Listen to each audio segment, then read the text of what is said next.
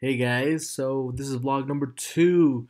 I got a lot of feedback from coworkers and my sister. She's so awesome. She does a lot. She watches a lot of vlogs and she gave me a lot of advice. The equipment, the hardware. She gave me, and I love her for that. She's awesome. But yesterday, so my wife watched the video and she did not appreciate um what I said about our relationship. And basically, and I quote, she said, "So yeah," and I decided to make a vlog and talk about us and our relationship a little bit. Um, just to give you guys an idea behind me, behind us, and who we are and what we do. So yeah.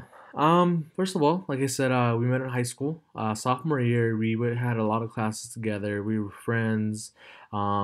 She always said she was smarter than me, and I always said I was smarter than her. So we competed, went back and forth, and ultimately she got better grades because I was lazy and I didn't do any homework, and so she was an AP student, and I was just trying to get by and graduate.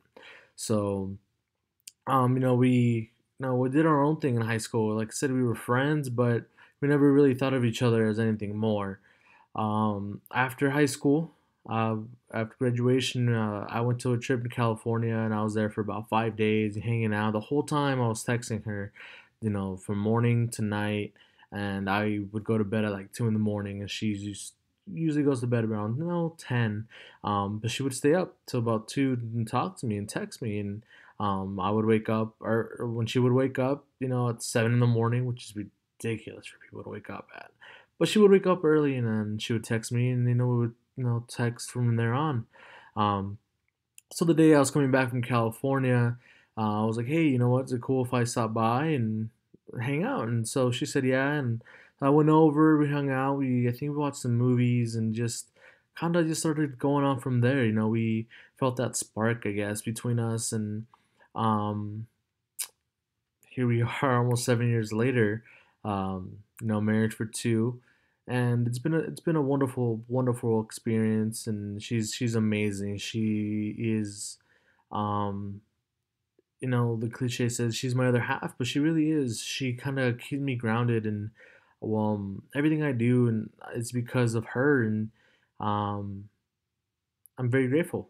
She gives me advice. She's always there when I need her, and I think that she's the best blessing I've ever gotten, and I'm so grateful for her. Um,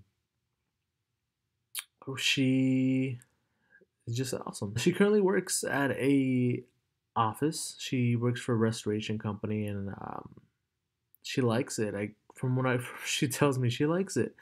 And she graduated from ASU and got her justice studies degree, and she's maybe waiting to use it. She wants to get some more experience, and totally support that. We got married in Sedona, Arizona, which is the most gorgeous place ever, I think. And if you guys have never been there, it's just amazing. The scenery is gorgeous, and there's so much to do. There's hiking trails, there's jeep tours. You can rent jeeps and go on the trails and just have a great time. And we got married in November, so the leaves were just turning, and it was just the perfect weather. It was an amazing wedding, and if I can go back and do it all over again, I would. And um, our families, they're like, you know what, that's the best wedding we've ever been to. And it's awesome to hear that, just because we put so much time and effort into it. And I'm really grateful that we could do something like that